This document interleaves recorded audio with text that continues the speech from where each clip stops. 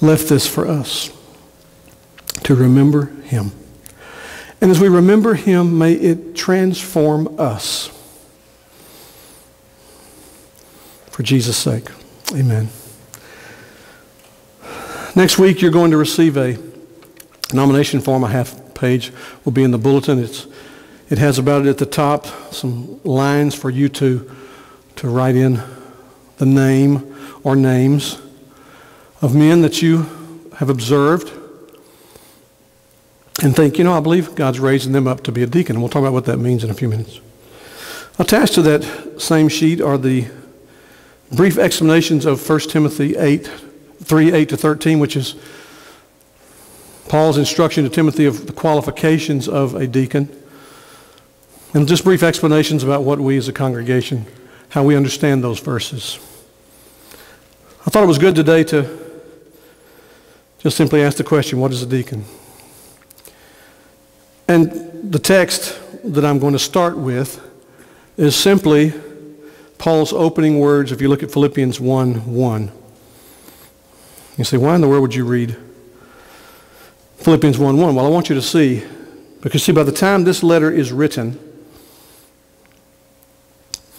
Paul is addressing specifically Timothy, Paul and Timothy, servants of Christ Jesus, to all the saints in Christ Jesus who are at Philippi, so to the church, with the overseers. The word overseer there is episkopos. You hear Episcopalian in that, but overseer, elder, pastor, those are interchangeable words for the same office, with the overseers and deacons. The reason I read this is that by the time Paul wrote to the church at Philippi, the idea of the diaconate as an office was established.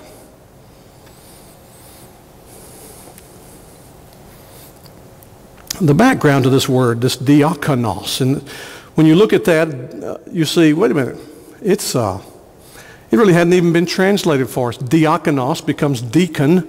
It's been transliterated. It takes the language, the sound of it, diakonos, and makes it deacon in English. So it's not translated. But it occurs in the scripture attached to the word servant or minister. And our bulletin, we put the graphic on the bulletin that we did. Deacons are servant leaders following to lead. That is, following Christ in order to lead. I want that to grip you in your mind. The word diakonos, actually, when you go back and look at it outside of the scripture, when you see its usage in the Greek language, meant one who kicks up the dust. Now, that picture comes to us in two ways today.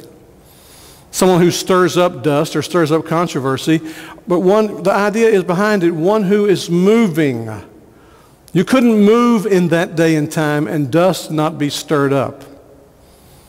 So it's someone on the move, someone engaged. There'd be no such notion as a passive deacon. The idea of being a deacon is to be engaged. And over time, from the time I think we see it surfacing in Acts chapter 6, verses 1-7, which we read together responsively, from the time it comes up out of need to the time Paul writes at Philippi, it's become an established office of the church. In fact, you will read some writers who will say that Christ has left two offices, two types of office bearers in his church. One is the pastor, elder, overseer, and one is the deacon.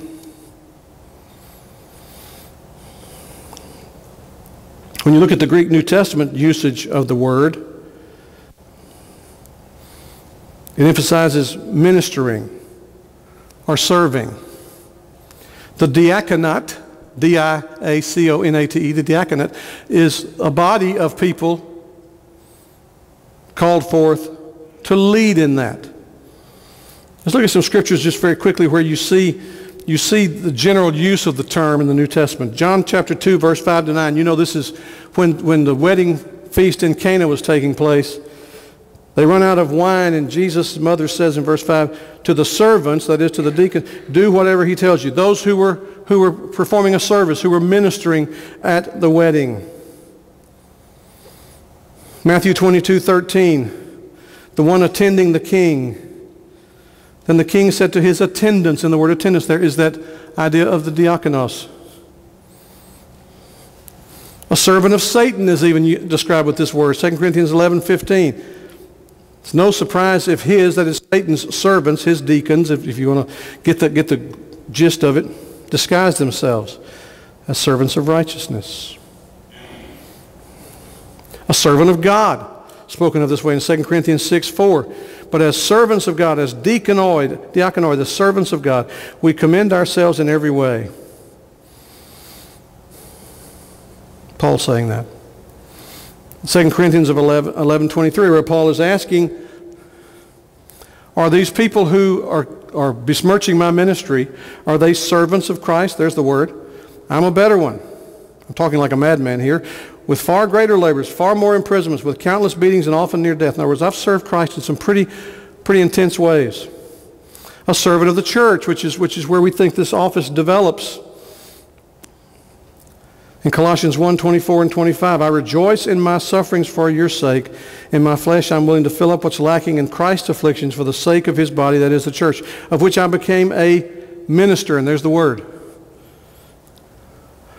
So the idea is that deacons are servant leaders following to lead. What you'll see when you go through this, look at a political ruler just real quickly. It's used of this in Romans 13:4. For he, that is the magistrate, is God's servant. That's the word. Diakonos. For your good. And our society needs to recover that notion, by the way. We were losing it. We were becoming an anarchistic society, just anarchy everywhere. Now, what I want you to see further is that the idea of someone being a diakonos is church-wide, that everyone who is bought by the blood of Jesus Christ and joined to a local visible expression of his church is called to serve. Matthew 20, verses 26 and 28. He's chiding them about the way the Gentiles lord it over people, Jesus says. It shall not be so among you, he says, but whoever would be great among you must be your diakonos, your servant. Whoever be first must be your slave, even as the Son of Man did not come to be served, but to serve and to give his life. Luke 22, 26 and 27 is the same thing. It's about the same episode. And then Jesus teaches that on the final judgment, a discussion will take place about ministry. Who ministered? Not who held the office. Who ministered? Verses 31 to 46 in Matthew 25. When the Son of Man comes in his glory and the angels come with him, he'll sit on his glorious throne, and before him all will be gathered, all the nations. He'll separate people from one another as shepherds separate sheep from goats. Place the sheep on his right hand, the hand of his authority, his pleasure, his blessing, the goats on the left. The king will say to those on his right, come you who are blessed by my Father, inherit the kingdom prepared for you from the foundation of the world. If I was hungry and you gave me food, thirsty you gave me drink, a stranger you welcomed me, naked you clothed me, sick you visited me, in prison you came to me. The righteous will say, well, when did we do that to you, Lord? Verse 38. And then 39. And the king will answer in verse 40, truly I say to you, as you did it to one of the least of these my brothers, you did it to me. And then he has a very different message for those on his left who did not serve.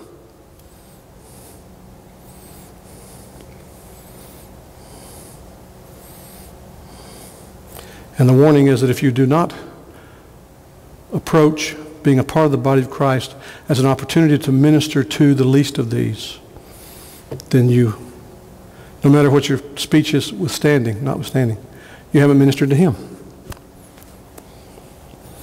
What point am I making here? In the Gospels, the idea of service, servanthood, is attached to every believer. When you move into the letters, Paul says in 1 Corinthians 12:12, "For just as the body is one and has many members, and all the members of the body, though many, are one body, so it is with Christ." Many members, all servant hearts. In Romans 12, in verse 7, he actually singles out the idea of servanthood as a manifestation of giftedness. And I would submit to you that probably this gift is the most predominant in the body of Christ, because it is this gift that is necessary to move and accomplish the advance of the gospel and the care of the people of God. He says in Romans 12:7, if it's service, then in our serving.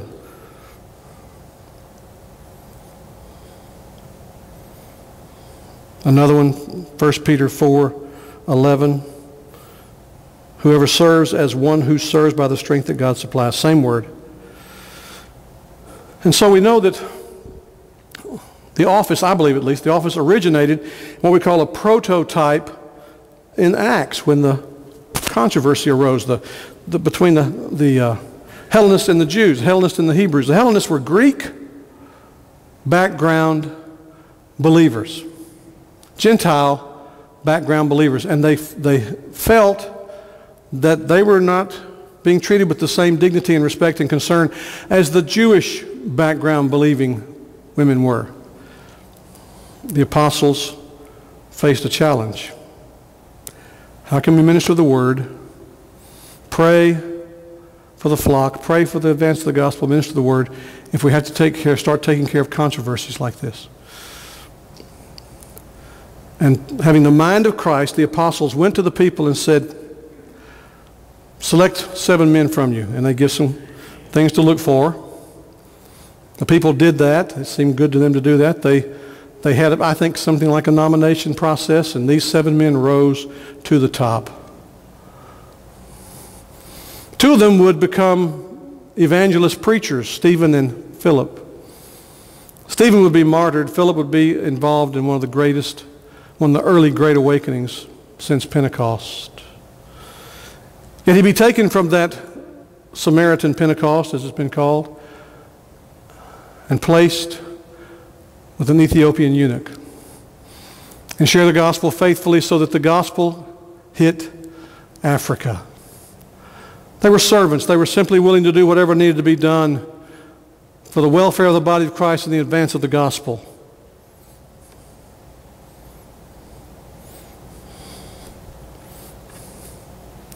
If you look at Luke 4:20,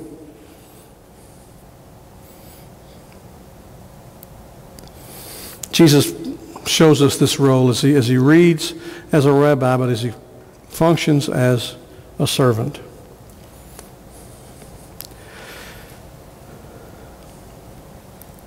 When you move, as I said, from the episode in Acts 6 to Philippians 1:1, you have seen the role of the deacon identified for this, to what?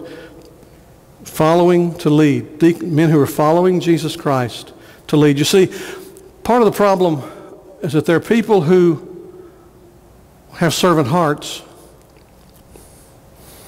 but don't know how to lead in that. And there are people who know how to lead but haven't cultivated servant hearts that are precious and blessed. And so what a congregation is looking for, because the qualifications for deacon in 1 Timothy 3:8-13 are what one teacher has called unremarkable. In other words, there are qualifications that every child of God should have. You might say, well, the leading of the household, that would fall to male responsibility. And that's true.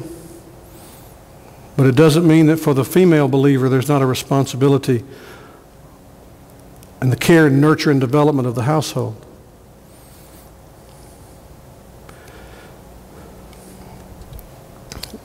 So I want you to just look at people who were named deacons in the Scripture as we wrap this up.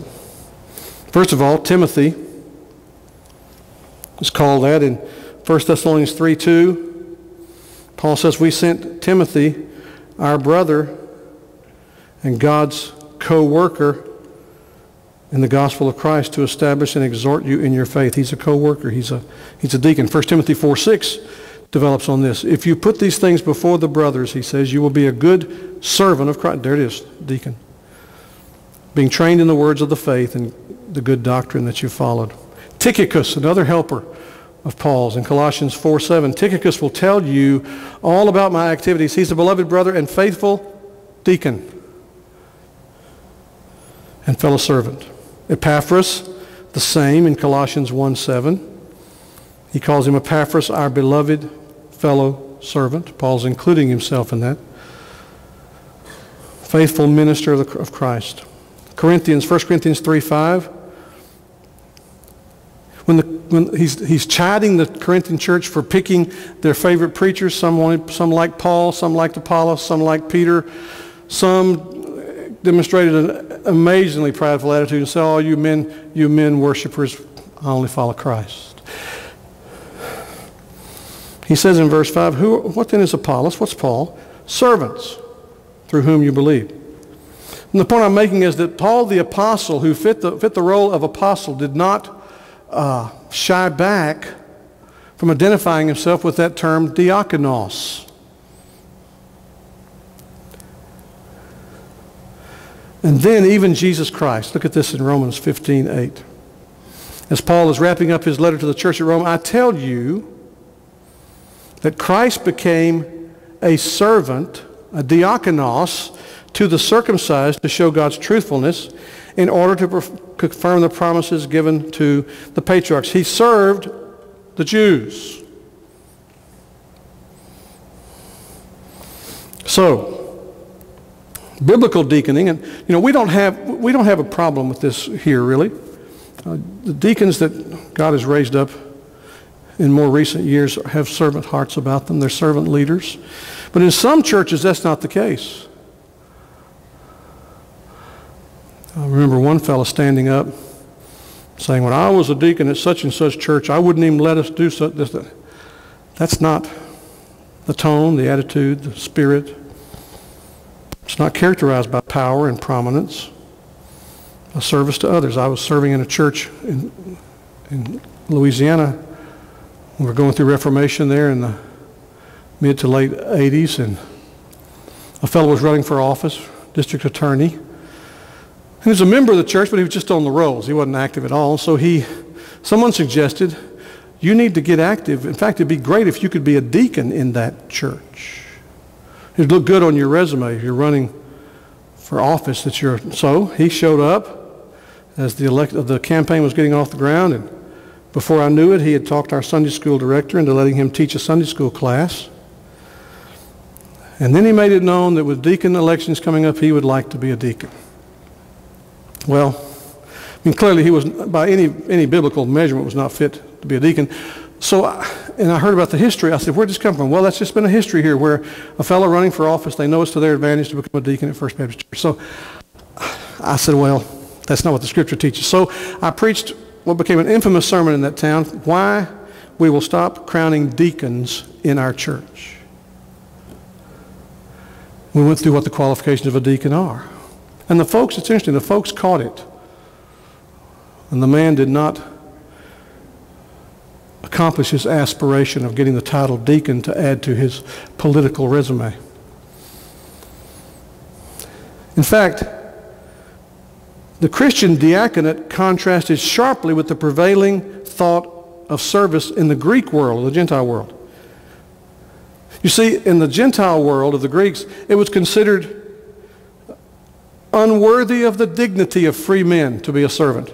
Plato, one of the philosophers, said, how can a man be happy when he has to serve someone? Wow. Yet we know as Christians just the opposite is true. If you're feeling down in the dumps, if you're struggling, one of the best things you can do is get your focus on someone who has a need and go meet that need in the name of Jesus. Share with them, bear their burden. And it's remarkable what a blessing comes and a lifting of the difficulty you're having just comes off of you because there's great joy in serving one another. There are subtle differences in the office of a pastor, elder, bishop in 1 Timothy 3, 1-7. But many of the qualifications there are what we call unremarkable. The apt to teach, the capacity to teach sound doctrine would be an exception to that perhaps. So when we say to you, next week, look out among you, watch for men who have these marks about them. Well, the first thing, there ought to be plenty to pick from if the men are taking seriously what it means to be a servant in the body of Christ. But there will be some who can not only serve but model that and are modeling that. And it's not a rejection of others as it is a recognizing that God has made this prominent, these servant leaders, to lead us. And I believe that you will pray about this week, and that you'll have in your mind the name or names of men that God has particularly impressed upon them the importance of serving the body of Christ, serving one another, of serving the world, and they would be a wonderful example to the body of Christ were they to be selected as deacons. Our current deacon body, which has Norman Hare as the chairman, Curtis Griffin as the vice chairman, Barry Morgan as the secretary, Joe Ramey, and Gene Russell, Charles Ward, who serves in a deacon emeritus capacity, still caring for families. I can tell you that they would like for you as a congregation to see more men raised up, which would allow one of the things we mentioned in our Constitution and bylaws for a deacon rotation, a 3-year rotation of our deacon body. It's difficult, folks, to hold down full-time jobs, care for families, and be faithful servant leaders in the body of Christ. And so we look at that and say, why don't we bring relief to that? We've lost some deacons in recent years, moving off, health issues. Clearly with Brother Gene Russell's condition, we need someone to step up in his place, and I trust you to do that. And I want you to know that what you have done in placing these men in those servant positions, you have blessed this church in doing that. They're a precious group of men. And I'm looking forward to see who the Lord lays on your heart to join that wonderful gathering of men who, along with me, make up our pastoral ministries team. I did a search. Our Constitution and bylaws mentions the word deacon 53 times. 53 times.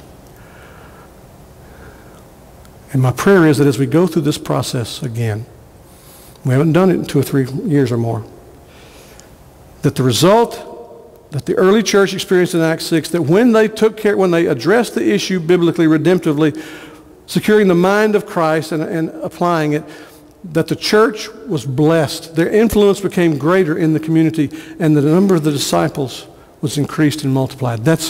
I'm longing to see that. Now, next week is Mother's Day.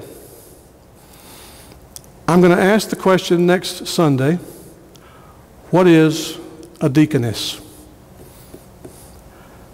Be a good thing for us to think about in the light of what the Scripture has to say about that. It's not going to surprise many of you based on what I've said today, but the Scripture has a word on that. So I pray that you're planning to have a wonderful day, good fellowship together in the fellowship meal following, and that during the week we'll pray and that God will put it on our hearts and we'll come back with one mind to advance the servant ministry of this congregation. Let's pray together.